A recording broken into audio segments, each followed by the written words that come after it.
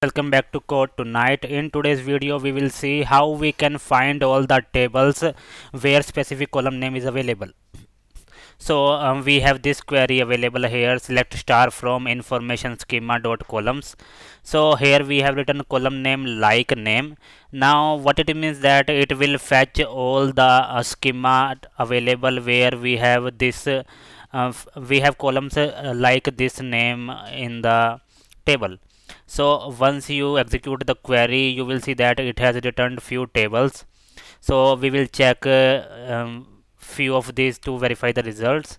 So you can see this product table over here. So we have this product table here, and here see we have used like query, so it will check the name available in anywhere in the column name. So here you can see product name is available, so it is getting this table because of this product name here.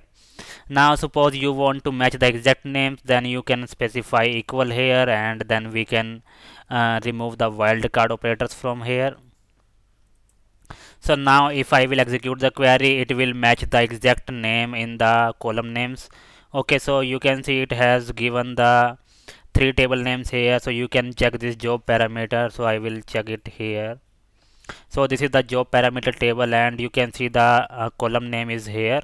So this is how you can find all the tables where specific column name is available.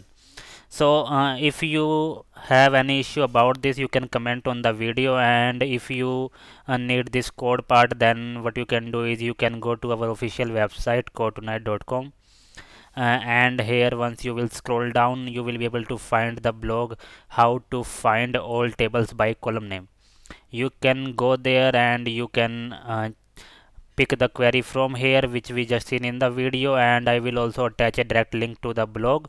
So thanks for watching, guys.